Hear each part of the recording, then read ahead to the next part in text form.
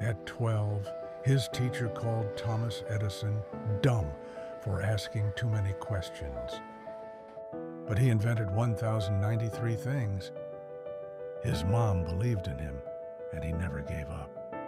In 1859, in Michigan, Thomas Edison's mom took him out of school at 12.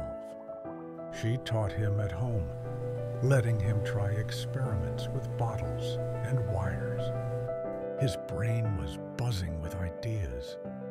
By 15, Edison's hearing was severely impaired, and he became nearly deaf.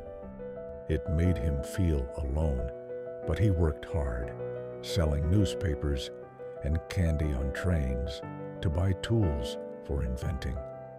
In 1869, at 22, Edison made a better telegraph to send messages faster.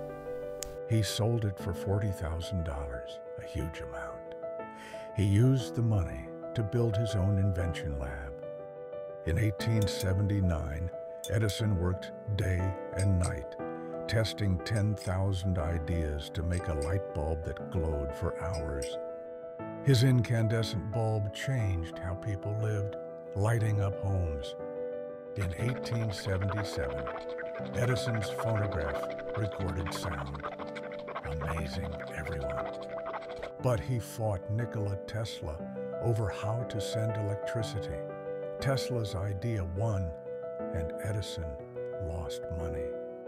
By 1910, Edison's 1,093 inventions, like light bulbs, sound recorders, and movie cameras, changed the world. He started a huge company and helped new inventors grow. Edison's hard work lights up our lives. His story will spark your dreams. Like, share, and get inspired.